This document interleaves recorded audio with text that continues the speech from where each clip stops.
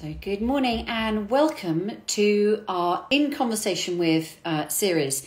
This is where we shine the spotlight on entrepreneurs and different business owners, hear about their story, the story behind their business, what inspired them to start their business and what they've learned along the way. Now, my guest this morning is Sue Lewis, and many of you will know Sue Lewis. I'm so looking forward to having her on this morning.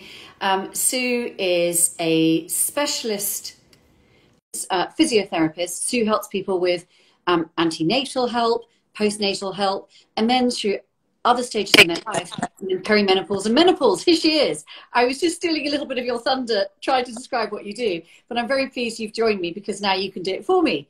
I was just saying that I have been really looking forward to this for such a long time, Sue. So big welcome to you. Wave to, we've got a few people on board already. So please wave to them and just say hello. Morning. Hello. Lovely to see you, Sarah. Thank you for inviting me to join you this morning. Oh, my pleasure. Well, what is interesting, Sue and I go back 1 or 2 years. And I saw a friend this week who she watches all of our In Conversation With, as I think many people know now. We now share this on the IG channel afterwards, and then we put it on our Facebook page, and we put it on LinkedIn as well. So people are always coming up to me saying, oh, I saw you interviewing such and such. And a friend came up to me earlier on this week and said, oh, I saw you interviewing such and such last week. It was Georgie Crone last week, and she'd loved it. And then she said, who are you interviewing this week? And I said, well, I don't know if you know her, but I'm talking to Sue Lewis. To which she turned around and went, do you mean Sue Lewis, antenatal Sue Lewis? And this is a friend of mine who has teenagers, so she probably first got to know you a little while ago. And I said, yes, do you know her? And she went, of course I know Sue Lewis. Everybody knows Sue Lewis. She's a legend. She's amazing. She knows absolutely everything. And I don't need to introduce you, Sue, because that's who you are. And so I wanted to just start off by saying, tell us about the Sue Lewis, but some of us feel we know and adore and have got to know during the journey of our lives. But over to you. The spotlight's on you to tell us about you, Sue Lewis, and where it all began. Well, that's very sweet of you, and I would never say I know everything. There's so much more to learn, and to be a legend in your own lifetime, I think that's happens rather than me. But thank you. That was very sweet.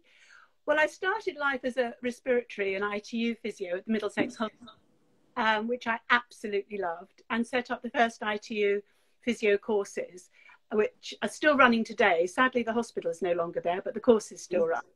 I loved it. But then when I had my first son, you couldn't do ITU part-time. So I didn't want to do, as a trained physio, ladies' necks and backs and knees necessarily. So I decided to do the obs and gynae course, which was an 18-month postgraduate course. Because my auntie, when I was having Ben, told me that having a baby was like pulling on a polo neck jumper. And she'd never had children. And I mean, I'm not saying you can't teach antenatal classes without having had children, but it's not quite the same as pulling on a polo neck jumper for most people, their first baby. So I did the antenatal and postnatal course at George's, which was very useful because we were living in Wimbledon, George's in Tooting. And at the same time, I set up my own postnatal classes at home because I met a girl who became a great friend, still is, actually in the off license when she was sort of 7, as one does. So she said, why don't you do some postnatal classes for us? Because she lived in the same road. And this girlfriend, yes, now is in America, but her daughter, Susie, met a little boy, 6 weeks old, at these classes, as their mummies became friends, and they have now married, and they're expecting their first baby together. So, oh my goodness, in my kitchen. So that started really early with postnatal classes. I had a signature which was Bridge Over Troubled Waters, and I'm not sure about copyright laws, but and every time the ladies heard it, they had to tighten their pelvic floors wherever they had to be. And it's one of the most played tracks of music ever. And my thought was that if they didn't tighten their pelvic floor, they wouldn't have a bridge, and then they'd have troubled waters, and they'd be coming with incontinence later. So I was rather alarmed when a local mum requested this at one of those fundraising dinners that we used to have a long time ago. Can you remember those days? And she requested this for Sue Lewis and all the ladies in the room, and they all had to put their hands up if they were tightening their belts. Everyone cracked up laughing. I was embarrassed, but in fact it went down very well. So yeah, it started with doing the course, postnatal at home, and then as I had 2 more babies, my antenatal ladies, my postnatal ladies were wanting to have some antenatal classes, and so that's when I started the antenatal. How brilliant. Gosh, okay, how interesting.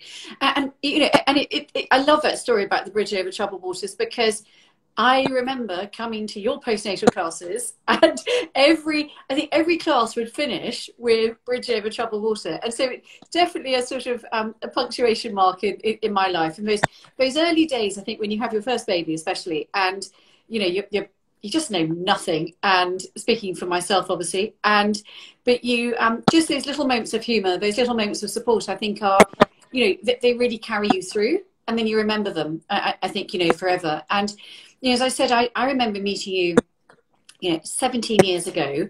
I was pregnant with my first child, my son George, and I think, like a lot of first-time mums, you know, I had no idea what to expect. Had pretty much no idea how my life was going to change, you know, and still is. I think if I'm honest, I was a mix of excited a bit, nervous, yes, very much, and actually, if I'm really honest, utterly terrified.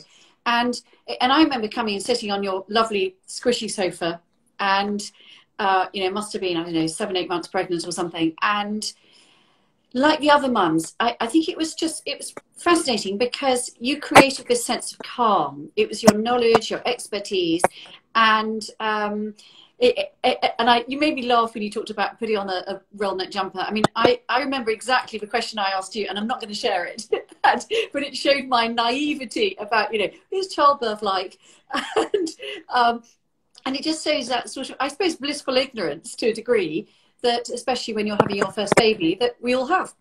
And so I guess, you know, tell us about how your services and how you help women, and how that's evolved, as you say, from, you know, postnatal classes to then the antenatal, and then some of the other things that you do now to help women. Well, having run the antenatal and the postnatal started getting busier, and it got harder to fit people into the house and move furniture around. So we took the postnatal. Yeah. I took the postnatal classes to St Mary's Church Hall in Wimbledon. Yep.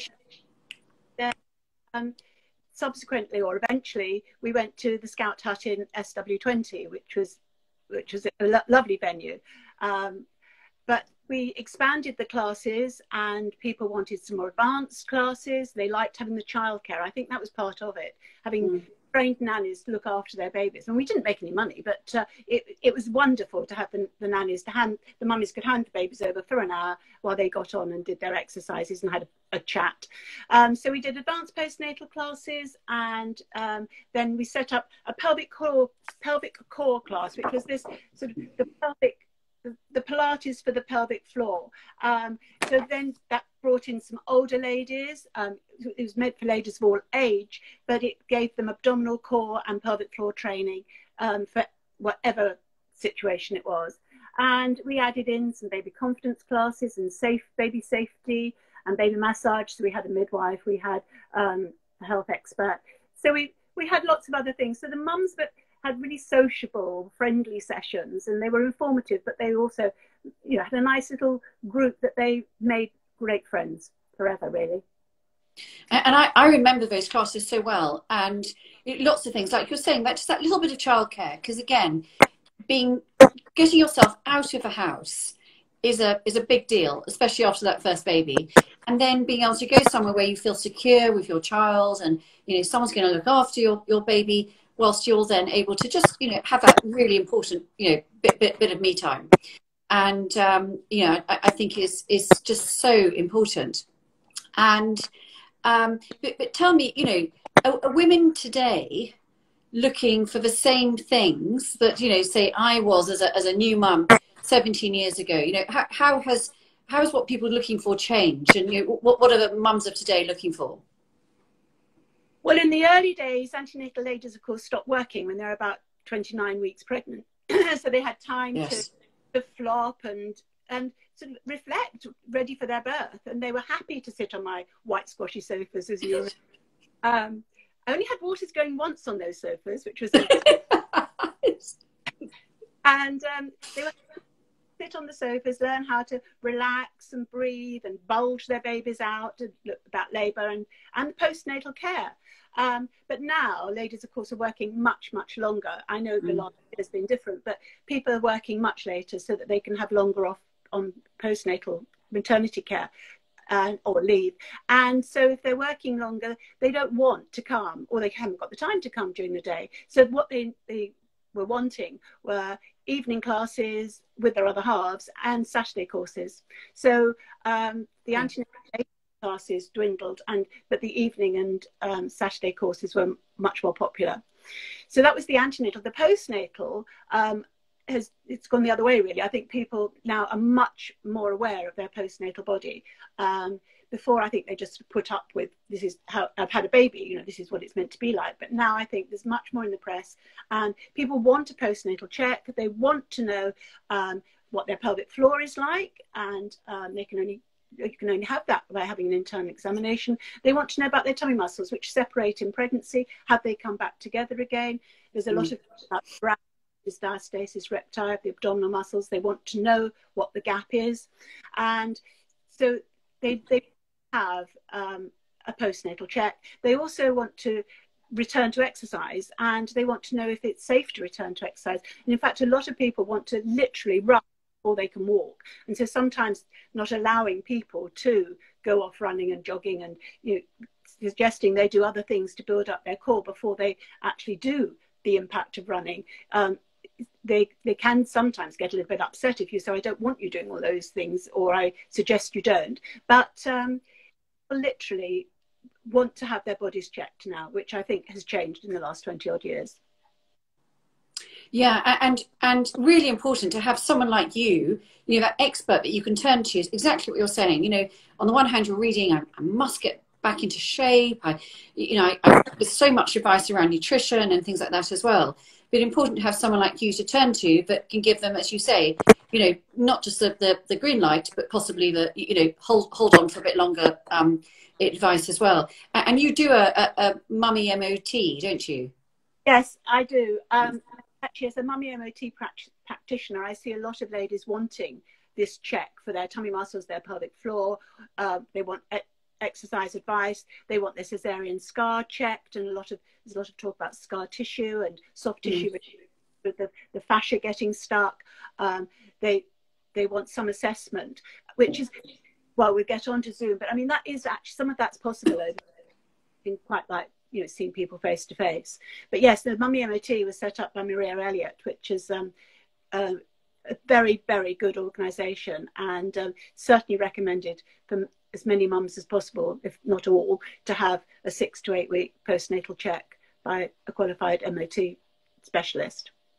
Very good. Now we've got a few people online, so if you've got any questions for Sue, please do pop them into the comments box. Or if you are one of those lucky people that's been to Sue for antenatal or postnatal, we're going to come on to talk about menopause in a sec, or you've been for one of those mummy MOTs with Sue, then please do pop your comments and questions and chat into the box. It's so nice to hear other people's experiences. And I always get the feeling, Sue, for you it's vocational, this. Every time, I don't think I've ever seen you write a great big real smile on your face. And so, you obviously love what you do.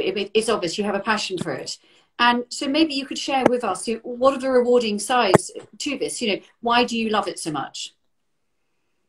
Well, you're right, I do love it. And women's health physio is a very, very specialised niche branch of physiotherapy. There aren't that many of them really qualified in the UK, but no, it is lovely. Often it's hard for people to pluck up the courage to say that they need, whether it's usually personal issues, to actually admit that you've got a prolapse, that you're draggy down below, to say that sex is painful, to have had a cesarean and emotionally feel traumatized by it, let alone forceps or other sorts of deliveries. So it's a very special time that people seek help, and I do feel that if I can help, and just someone talking to you for an hour can make a difference, I think, even if I didn't touch them or look at them. But I think there is now less taboo on discussing things like leaking and sex. But in the old days, I think people found that really hard to get to grips with. So I really do enjoy. I love seeing my ladies. I'm so pleased I can now see people back face to face, having had both vaccinations. I feel very comfortable doing that, and they feel comfortable too. But you know, I really am passionate about what I do. You're absolutely right. I don't want. Well, and it's really interesting what you say, that, you know, it's not just for knowledge people are coming to you for. It's that comfort. It's trust. Yeah. And they feel able to share with you. And I think that's a really, really important point. You know, maybe you're relatable. I think it's that feeling of, you know, there's non-judgmental. You're just going to help them. You're going to help them through it. And that everything is probably solvable, I think is really important. So look, we've obviously just gone through a really difficult year for everybody. You know, whether you are a new mum having to give birth in, you know, extraordinary circumstances, or a new mum not necessarily being able to rely on her own mother because you can't see her, or you don't have that that new mum group that you come across that instantly, you know, that you meet through antenatal classes, and you bond with other new mothers just, you know, so easily because it's a real shared experience. Tell us about how you've had to adapt during the pandemic, and also, you know, how you've adapted your business, but also how you've been able to help your clients through what will have been a, you know, really challenging time for them as well as for you. Well, you're right. The pandemic has changed everything for everyone, I'm sure. Yeah, natal classes, no more squashy sofas. But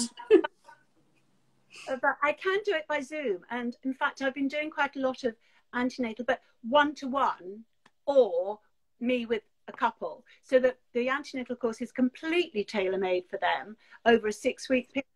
Sometimes they want it over a morning, so it fits in with when they want to do it, and so I can give lots of support. And because it's completely tailor-made, people do have worries that they don't always admit in a group situation. You know, they are scared about something, and it's really important to find out about that. So in a way, that's easy over Zoom because they can really talk about what they want to know. So I can really identify with them, and I can tailor-make the antenatal course for them.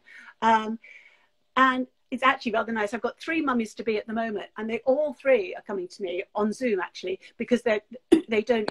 Yeah, but I'm either in Wimbledon or West Sussex, so then they're not near either of my venues. But by Zoom they can come easily. But all 3 of them, their mummies came to me when they were pregnant, so it makes me feel a little.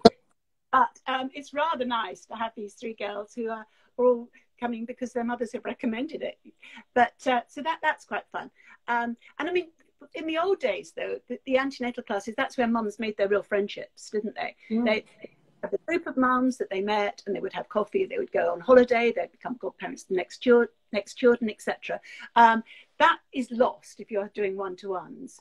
But in postnatal classes, again, we couldn't carry those on because of social distancing with our nannies and the hall shut, etc. So we had to stop in March, and we don't actually quite know when we can go back because of the social distancing still with the mums and the babies and the nannies.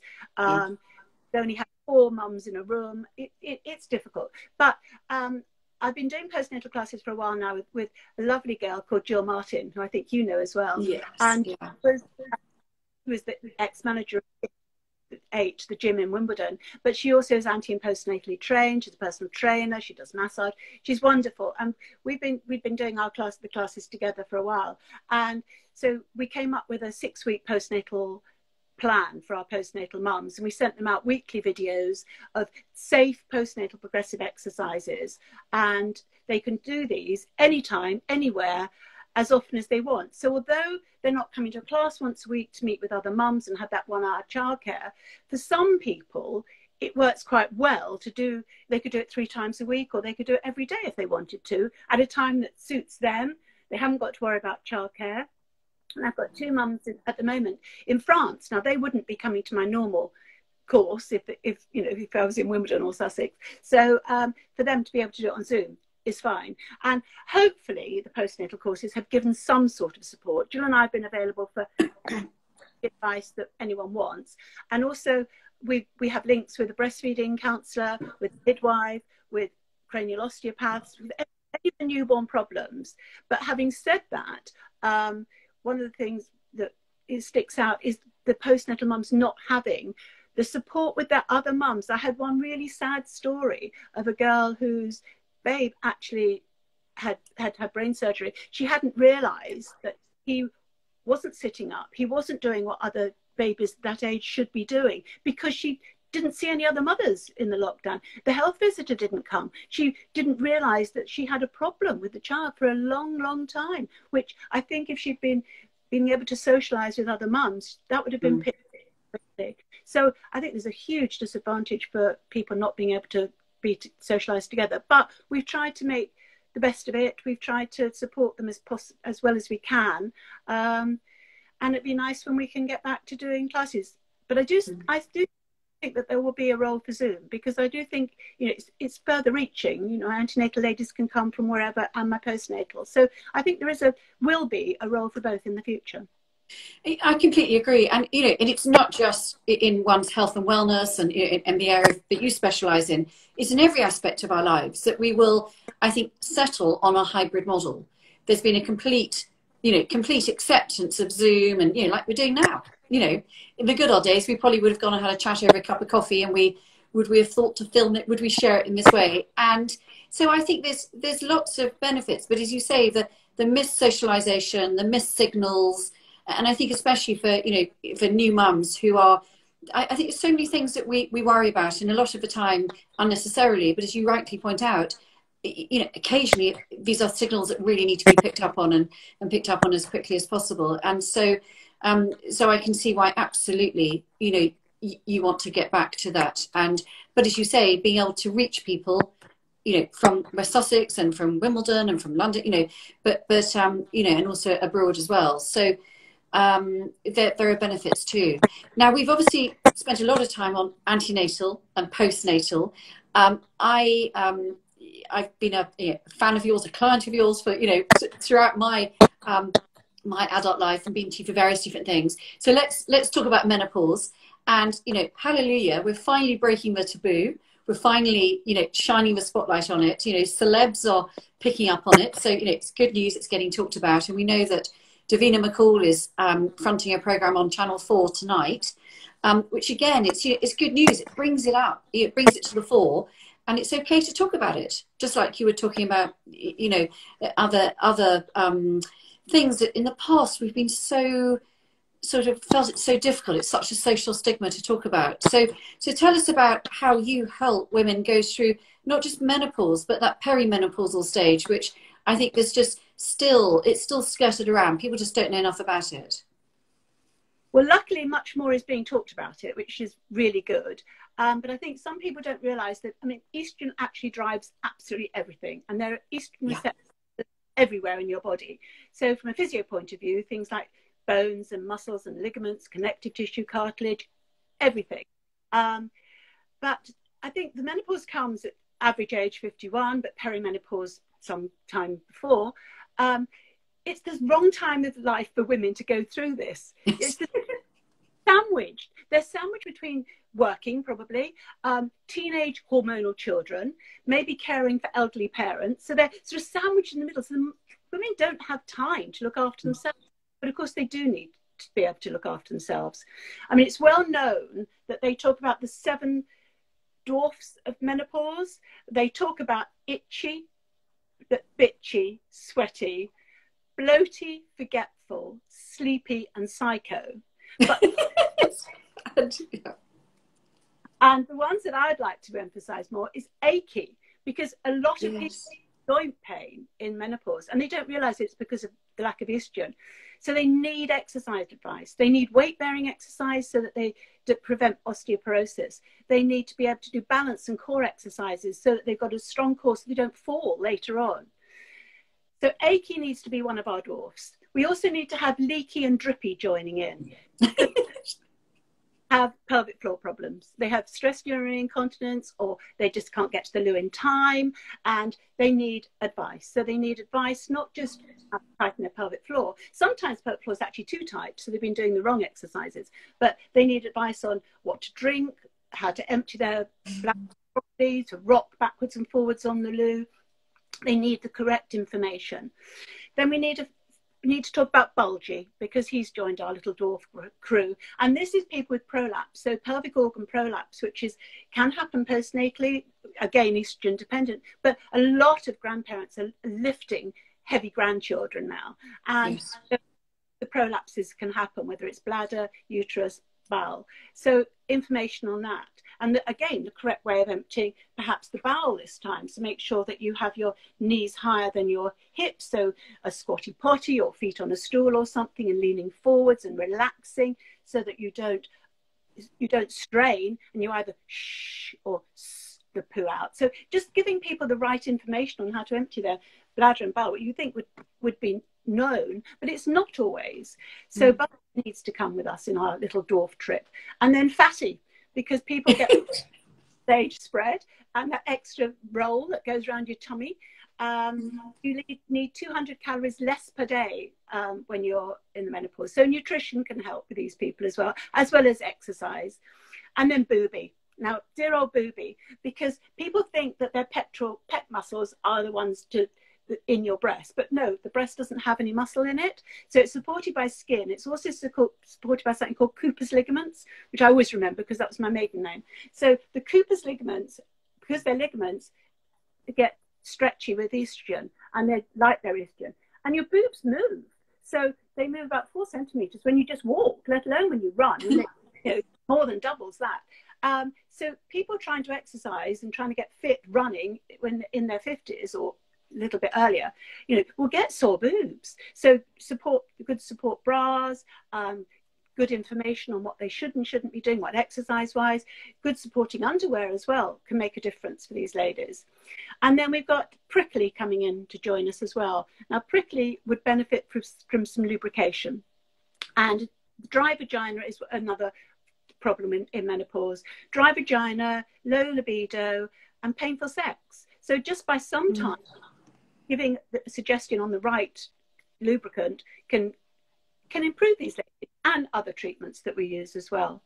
And then Mr. Puffy has to be included, because he's the one that you get bloated and you have constipation perhaps, and you have gut problems. So nice abdominal massage, and again the correct emptying bladder and bowels. And these other dwarfs can join the other menopause dwarfs, so we've now got quite a little dwarf collection. But they are forgotten, particularly the joint pain. And I think that the advice to help people with dwarf is it's so interesting that you talk about that. And again, what I love about you, Sue, is that you normalise it.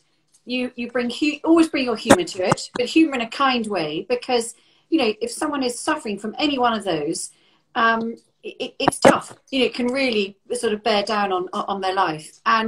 But again, some of the things you've highlighted, like the achy, everyone I think associates menopause with getting old, hot flushes, etc. And it's not. It's a whole raft of other things, which again, what you're pointing out, just information is so important. Knowledge as early as possible is so important. A bit like when we were talking about the new mums and the anti and the postnatal journey. The more knowledge you have, the more empowered you are, the more you know how to take action. Indeed, yeah, and people are seeking help now, I think, as well, which is good. Yeah, absolutely. And the taboo's getting lifted. The advice is out there. It's thank goodness there's people like you who have that, and that people know. It's about knowing who to go to. And as you say, there's only a finite number of specialist physiotherapists in the country, and we need to know how to find you. So thank you for sharing that. So I guess, look, we've covered your journey, creating your business, the passion behind what you do, the different services, how you help women at that stage of giving birth, after giving birth, and now obviously with menopause, and how you've adapted you know, in how you deliver your services now, both virtually and obviously still in person. So what does the future look like for Sue Lewis? You know, if we were sitting down talking another 6, 12, 18 months time, what are your hopes and ambitions, and what do you see happening? Well, I do feel much happier now we are back to face, because I think, Yeah. you know, as physios, we are hands-on. So we do want to check someone's tummy. We do want to check someone's pelvic floor. We do want to, you know, examine their posture. So I'm really pleased that we do face-to-face. But as I said, I do think that I will keep some of the Zooms going as well, because then people haven't got to travel necessary to me. And a lot of the history taking and basic examination I can do on the screen quite easily.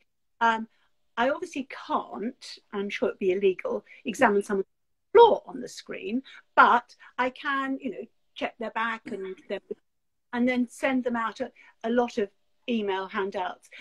It's taking much more time doing my admin, because normally I would hand when I see them, but now I go back afterwards and send them information that we've talked about. So I think the Zoom and the face-to-face for the gynae patients would definitely be there.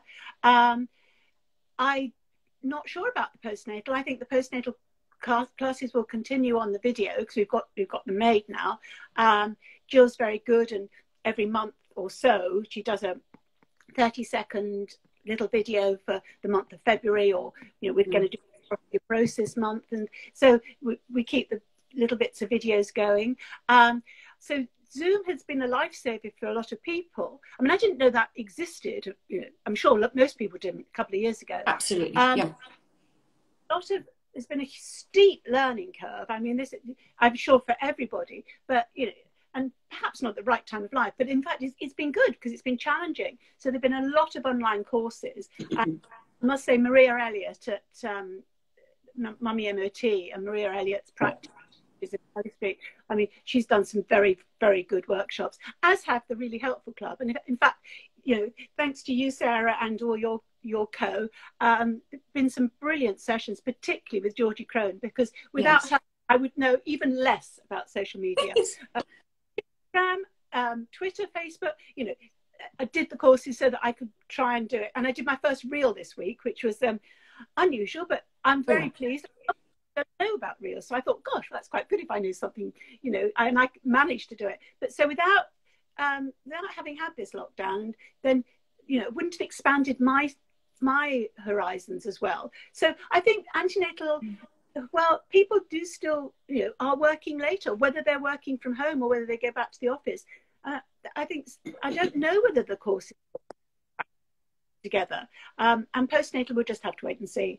But at least it has been a time for reinventing oneself. I've got a new website, and you know, but there's still an awful lot more to learn out there, and I'll have to wait and see what people want. I mean, I never say no to anything, so you know, I'll do whatever anyone wants within reason. Well, it's fascinating hearing about your journey and watching your journey, and to a degree being part of your journey. So thank you so much. I mean, as ever, it's a pleasure and a joy to chat to you, and fun but insightful and interesting. And I guess, you know, as ever, I always write down so many notes because, well, I mean, you know, there's too much information in there not to take it. Thank you to everybody for joining us. As I said, we're going to share this onto our IGTV.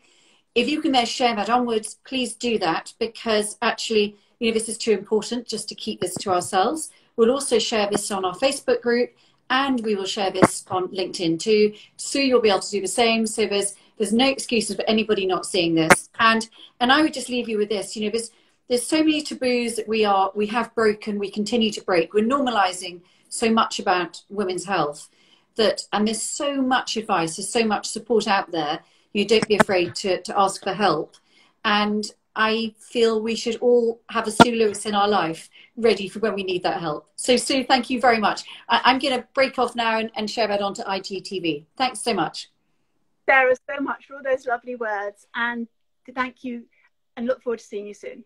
You too. Take care. Thanks for joining us.